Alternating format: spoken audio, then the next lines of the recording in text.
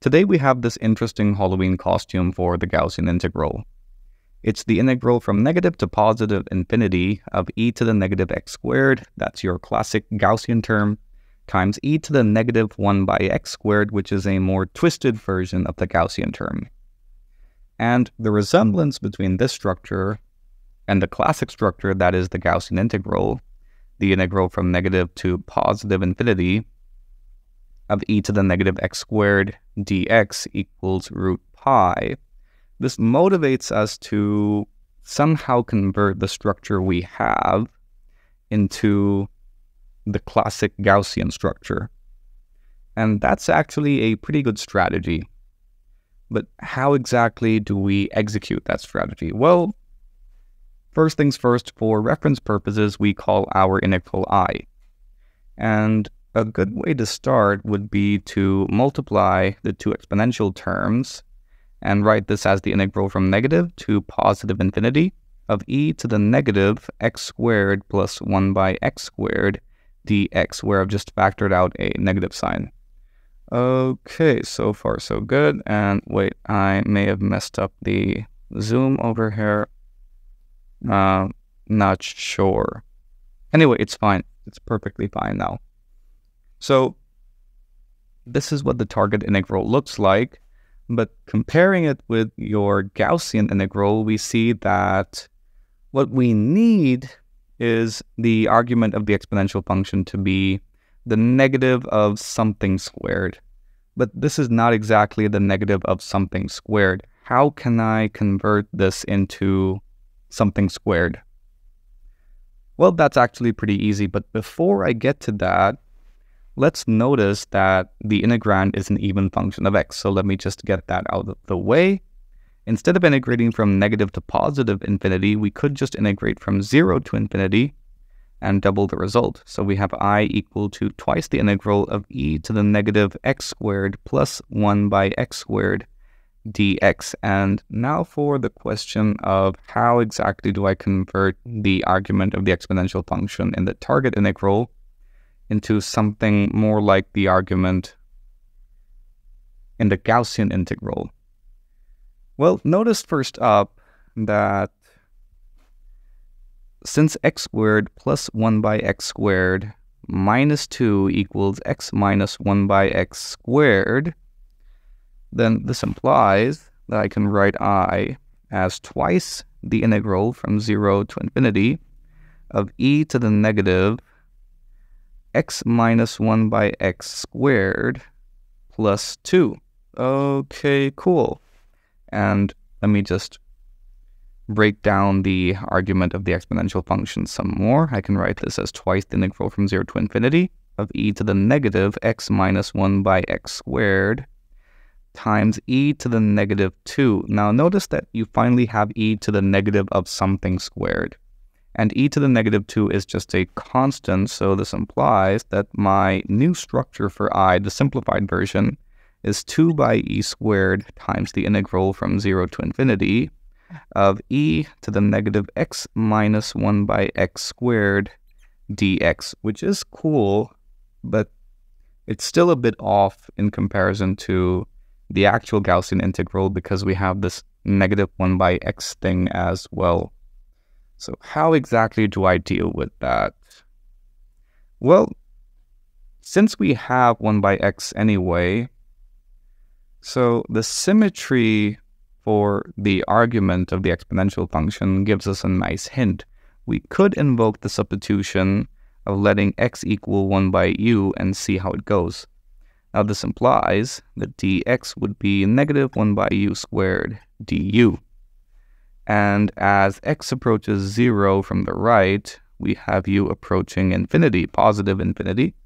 And as x approaches infinity, obviously u will approach 0. So this implies that I equals 2 by e squared times the integral now from infinity to 0, which looks incredibly weird, of e to the negative 1 by u minus u squared times negative 1 by u squared du.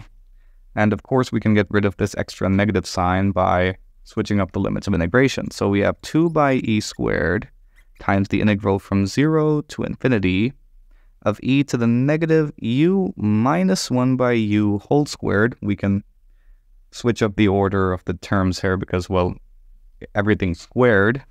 And we now have this 1 by u squared term and du, of course. So this is a new structure for the target integral I. But what was the other structure? Now, the structures in white and orange both represent the same target integral I.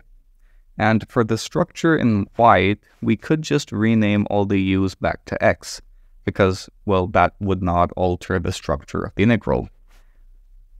So, yeah, it's just a dummy variable, so renaming it doesn't do any harm. So we have 2 by e squared times the integral from 0 to infinity of e to the negative x minus 1 by x squared times 1 by x squared integration with respect to x.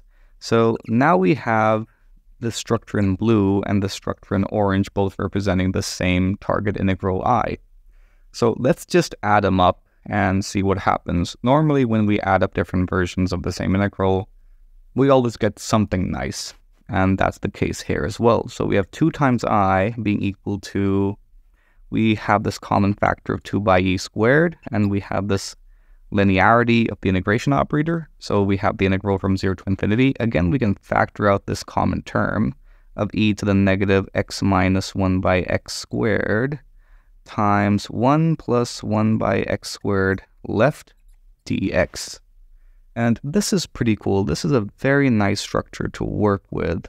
Why? Well, because of the presence of this term next to the differential element. This term here is quite helpful because if we make a substitution of letting the argument of the exponential function now, that is x minus 1 by x equal to some other variable, call it t, then this implies that 1 plus 1 by x squared dx equals dt, which is pretty cool. And as x approaches 0 from the right, we have 0 minus something approaching infinity. So that means t would be approaching negative infinity. And as x approaches infinity, we have something approaching infinity minus something approaching 0. So that is t approaching positive infinity. So all of this is really cool, and the 2's cancel out pretty nicely as well. So that means I in the t world is now 1 by e squared times the integral from negative to positive infinity of e to the negative t squared. And this whole thing is just your differential element, dt. So we have dt here. And what do we have? The classic Gaussian integral that we know evaluates out to root pi. So that means this spooky Gaussian version has a very beautiful result. We conclude that the integral from negative to positive infinity of e to the negative x squared times e to the negative 1 by x squared dx equals root pi by e squared. A very beautiful result indeed, involving both our favorite transcendentals. And another thing I like about this is that we have pi to the 1 by 2 and e squared. So yeah, I think that's a very nice contrast. I'm terribly sorry I had to extend my stay a bit. So I've been away from doing math for YouTube. But I'm back. I enjoyed my travel quite a bit, especially the last few days of my stays at various places, and I spent a lot of time on the beach as well, which was pretty fun. Yeah, the waves and all that. So I really did enjoy my travels this time, although I'm not exactly a very outgoing person, but whenever I do travel, I tend to enjoy it. Anyway, I hope you enjoyed the video. Be sure to like and subscribe. Thank you. See you next time.